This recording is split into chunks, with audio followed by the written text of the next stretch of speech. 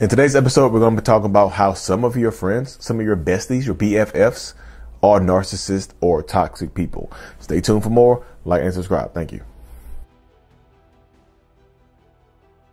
Some of your best friends are narcissists, y'all. Some of your closest people around you happen to be narcissists as well, or narcissistic. And of course, if you're new here, I'm actually a diagnosed narcissist. A lot of people talk like narcissists are only involved in intimate relationships, y'all. Some of your parents can be narcissists. Some of your best friends can be narcissists, y'all. The best friend, narcissist or toxic person, is really your biggest enemy in disguise. They will always seemingly try to center themselves in your life or your problems or your success. Typically, they are competing against you subtly or overtly. Sometimes they just do it out in the open, like they're your biggest competition. Imagine your toxic ass bestie being your biggest hater on the planet that doesn't want to see you succeed, or they just don't want to see you doing better than them. Like your friendship goes well if you're not doing better than them, or if they can't take advantage of you in some way, shape, or form. Like if you succeed past them in life, they tend to not want to be around you as much. So yeah, welcome back, y'all beautiful folks. Yes. Before we hop into today's episode, y'all, make sure you hop over to Amazon, take a look at my self-love journal, Lee Hammock, I Love Me, a self-love journal, help you rebuild that self-love and, identity. If you already have the journal, hit that 5 stars for me. Please. Thank you so much. Appreciate it. Seriously, I appreciate it. But yeah, a lot of people want me to talk about narcissistic friends and BFFs and associates and things like that. People you have around in your inner circle. Yeah, y'all. Toxic ass friends absolutely 100% exist out here. That's just, literally, that's just the way it goes. Some of your narcissists don't just exist in intimate relationships or partnerships or just a parental figure and things of that nature. Because if you think about it, if somebody is a narcissistic husband, they have friends. You see what I'm saying? So they are also going to be friends. They're going to be narcissistic friends. If they have a narcissistic wife, that wife is going to be a narcissistic friend to somebody else. You're going to have a bestie that's a narcissist. And a lot of these relationships last a long time. Like imagine people don't just get trauma bonded to their significant others, y'all. You can absolutely be trauma bonded to a friend, to a job. Yeah, you get traumatized in different situations. Your friends can traumatize you. Your friends can put you through trauma. Your friend can sleep with your partner, can sleep with your spouse, can sleep with your boyfriend or your girlfriend.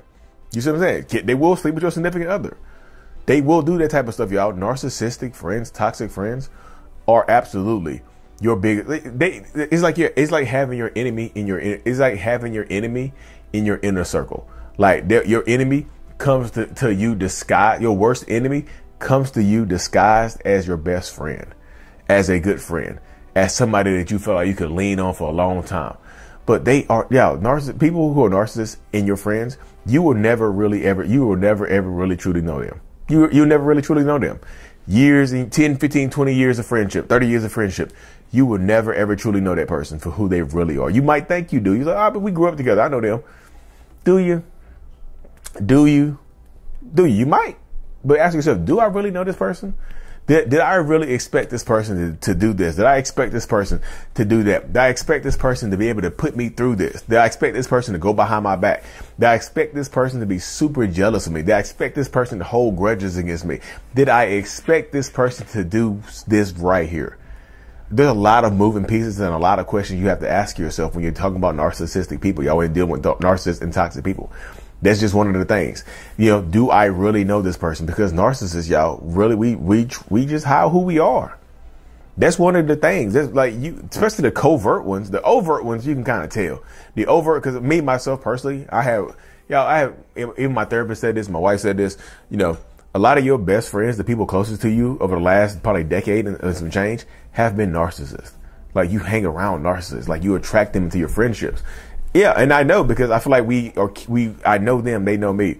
But pretty much every single narcissistic friend I have has betrayed me in some way, shape, or form, including one of my best friends. One of my best friends for years went behind my back and did some old dirty stuff. I had to cut him off. Sometimes you have to go no contact with your friends. Well, how do we spot these narcissistic friends out? How can we tell if our friend is a narcissist? Say no to them. Set a boundary. Make them feel left out. Make them the butt of a joke. You will see. You will really see. You will really ever see. You see what I'm saying? You will really see if you make them the butt of the joke. You say no to them. You set a boundary. They'll show you their truer colors. They'll show you close to who they actually are. The covert ones can be very passive aggressive towards you. The overt narcissistic friend is going to be, I call it active aggressive. They're going to be active aggressive to you. You're going to start smear campaigns on you. They might become violent. Seriously, your friends will try to, if your friend's a toxic narcissistic person, they might try to hurt you. They might try to take you through the ringer. They might try to put you through some pain and put you through some suffering because you brung shame to them. You mean your narcissistic friend? I didn't realize my cat was down here.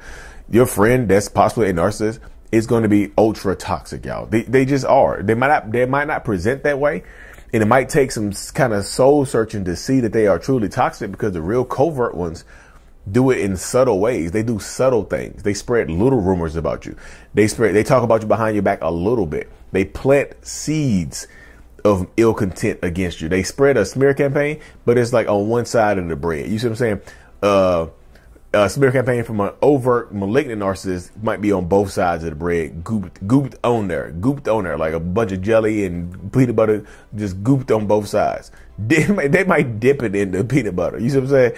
But a covert narcissistic person might smear you on one side, just smear you to a certain few people, just to isolate you. Covert narcissistic friends, y'all, they like to isolate you away from people as well. They like to keep you all to themselves. They'll ruin your other friendships. They'll be jealous of your relationship. If you have been best friends for a long time and you get a significant other, they might become super jealous, hyper jealous of your significant other, and try to drive a wedge between you and your new partner. You know what I mean? They might actually try to drive a wedge between you and your new partner. They might actually try to be jealous of you and sleep with your new partner. A lot of times they want your life, y'all. Even if they feel like they're doing better than you, they might actually want your life. They might be absolutely jealous of you, y'all.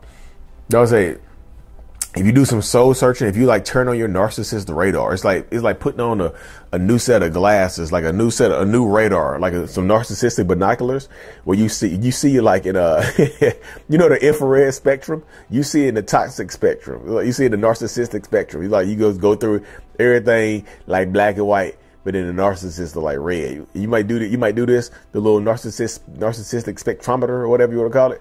You just, you might hit your friend. If your friend be bright red, you're like, I thought you were black or white.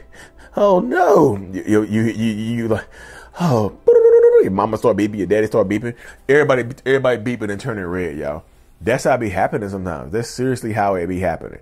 And that's why I tell a lot of people, you get into these situations sometimes your friends are the toxic narcissistic ones, y'all. That's just how it goes. And like I say, I know I'm not trying to beat a dead horse, anything like that, but yeah, seriously, you might have to go no contact with your friend. You know what I mean? Because they spread rumors about you. They compete with you. If y'all have, they like sometimes they mirror your style and try to replace you in your life. That's why sometimes they'll go after your boyfriend or your girlfriend. That's why sometimes they go after your husband or wife. They'll try to replace you in your life. That's why sometimes they'll try to integrate themselves into your friend groups and eliminate you from the friend group.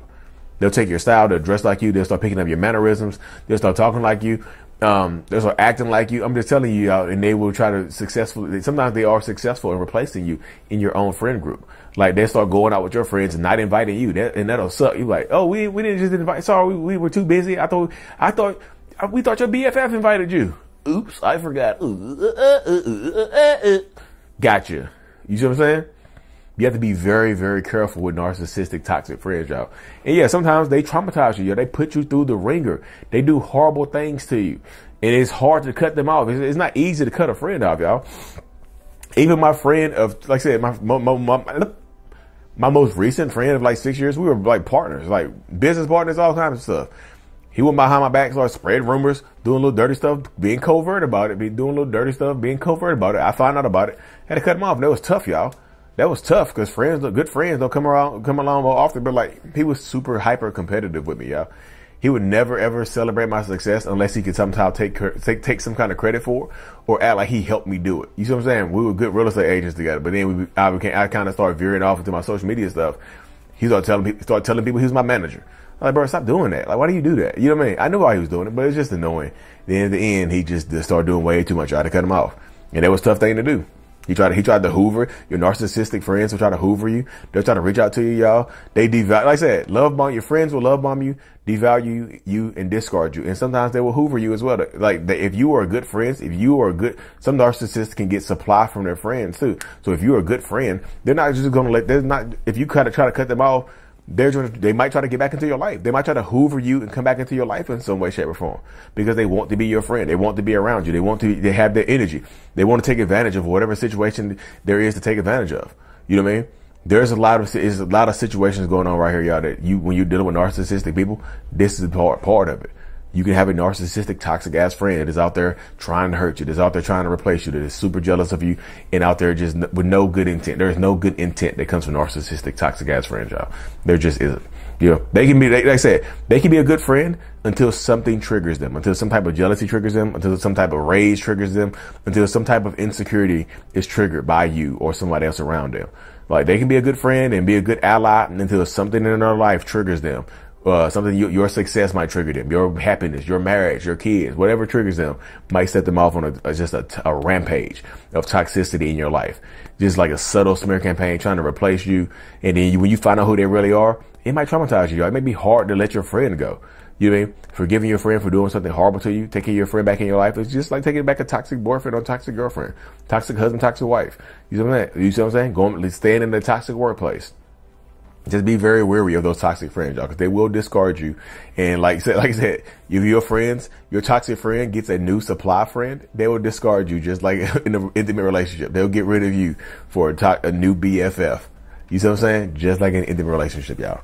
Well, I hope y'all enjoyed this video, y'all. Make sure y'all subscribe to the channel if you already haven't. Thank you so much for making it to the end of my video. You are a mental healness rock star, and I appreciate you for being here. If you haven't already, make sure to click on the screen to subscribe to the channel and watch another one of my videos in my playlist. There's also a link available up here for you to purchase my kids' book, Remember It's Not Your Fault, on Amazon. So check that out. Thank you. I will see you in the next video. Peace.